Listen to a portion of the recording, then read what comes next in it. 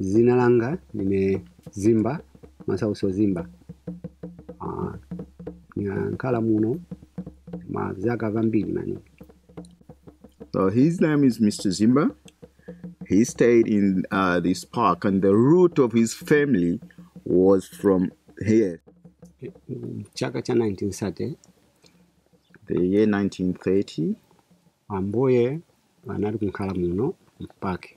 His grandpa and his family stayed in this park before. Ni kugona penangu poyamba anali kugona mumitengo panga monga ni visa. While they were sleeping, they used to make something like a platform up in the tree, not a proper house, like a nest, right, up in the tree. Ni popikirapo pamene wanali kupikirapo anali kutenga doti na kupanga mapoto kia amene wanali kupikirapo. There were no metal pots that time, but they used the clay pots made out of mud. Then muliro futi wauti wapikire wanalibe wa 1930 wantu wamene wanali muno. Yeah, so living a primitive way of life, as I stated earlier on, that there was no markets or shops nearby.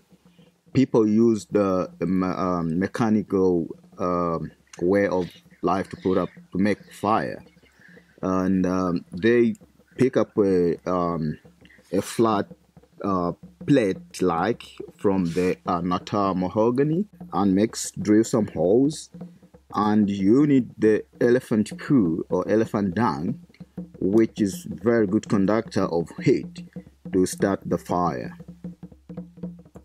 Ngati wa yasha muliro uja nishimpa mene anali kuvomeza kuti wakula mwana manje angakwatire ngati walepera kulibe ukwatire.